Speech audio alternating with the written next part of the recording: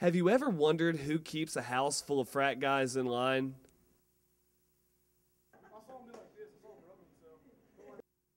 You may find it hard to believe, but there's actually a person who makes a living doing just that. At the Kappa Sigma house, that person would be Housemother Jean Michael, or as she's known around the house as Mom. I came here in 1994, and I had traveled all over, well, for 4 years in Asia. And when I came home, I didn't want to go back to teaching school. So I interviewed here and got the job. Her job title describes her job to a T. Just ask a few of the guys.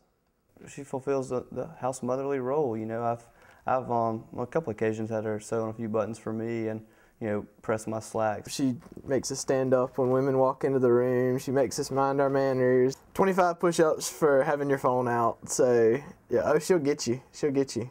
But rather than being a disciplinarian, she's more of a confidant. Moms have called me and asked me to keep an eye on boys that they are unhappy, or maybe there's been a death in the family. I've heard several boys that have been in here and talked with me about situations that they were in at that time. But I just tried to advise them like I would my own. Mom's a really interesting person. Now, you know, a lot of the guys haven't gotten the chance to get to know her like I have, but she's without a doubt one of the most interesting people I've met. She has some pretty awesome stories. Like she's done it all, and she's been in every situation. I could just sit there and listen to her talk all day. One time I was going to the post office, and the policeman told me I was speeding. He said, "I've seen you around a lot." I said, "Yes, I've been here a long time."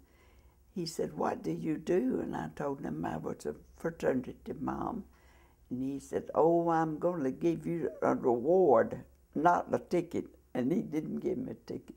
Living and working in a house full of college guys is not a life everyone's cut out for, but Miss Michael knows just how important it is. I'm here for a reason, and to be a mom to the boys.